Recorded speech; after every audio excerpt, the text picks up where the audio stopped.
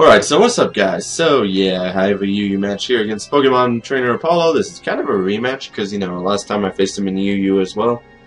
And I used a different team. He used, I think, a semi-different team. He still has that Yanmega, which, the Yanmega managed to get so much hacks on me in this last match that we had. So I was afraid on the rematch.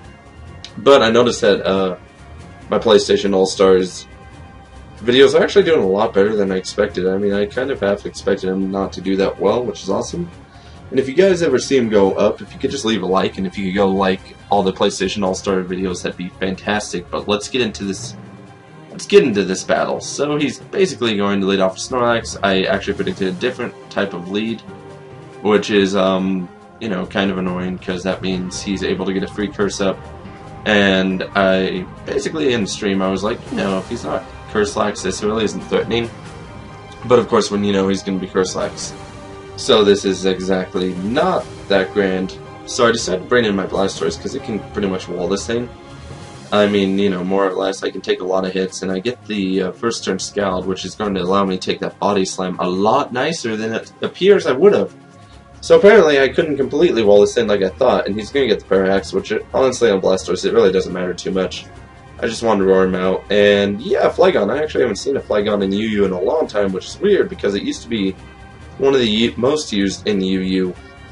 So, wow, okay, kind of contrasting there. He has a Life Orb, so I figured, Toxic would probably be better than roaring him out, as, between him attacking and then the Toxic, it's going to start racking up pretty good Life Orb damage, and he is going to go for the Earthquake. Probably thinking I'm just going to sack my Blastoise. That's not the case, and that Fire Punch does a lot more than I thought it was going to do, and he gets the lucky 10% burn, which is okay, because I guess I got the Scald burn, so that's pretty even hacks right there.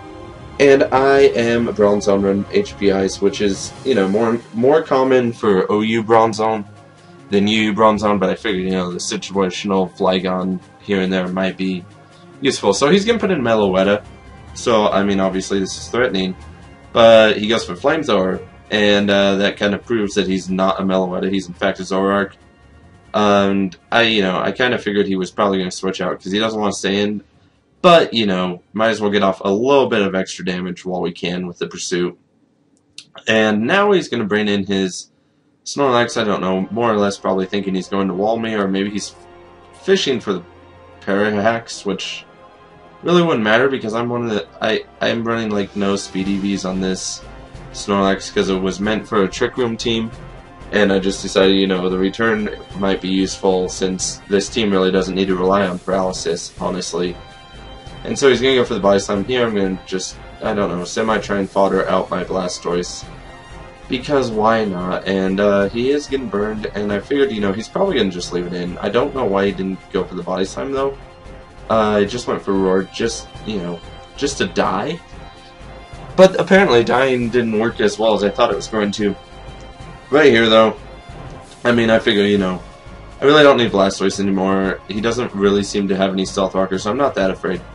And he is going to switch out here as I am actually a special Victini instead of a physical Victini, which is a little more uncommon than the physical Victini, which is why I tend to run one just in case. So right here he switches in, obvious damage is obvious, so I'm going to go ahead and switch into Snorlax to take whatever that Zoroark wants to do.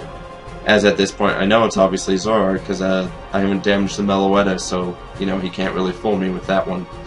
And I'm going to go for the return as he brings in the Azumarill. Of course, I'm not running max attack, I don't think, so of course it doesn't really do much.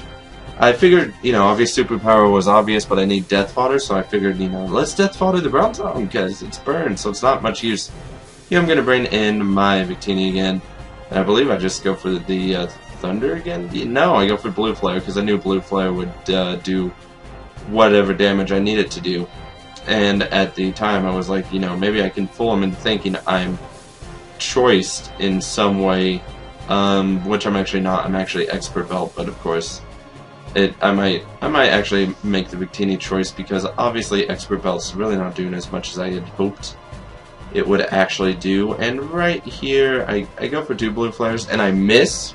It's like 93% accuracy with Victini's Victory Star raise, and yeah, I freaking miss, which is typical because, you know, why would Victini actually manage to get the damage off on Meloetta? That's okay, because, you know, I brought a Reener to this match just in case. I brought Ditto, so I'm honestly pretty okay.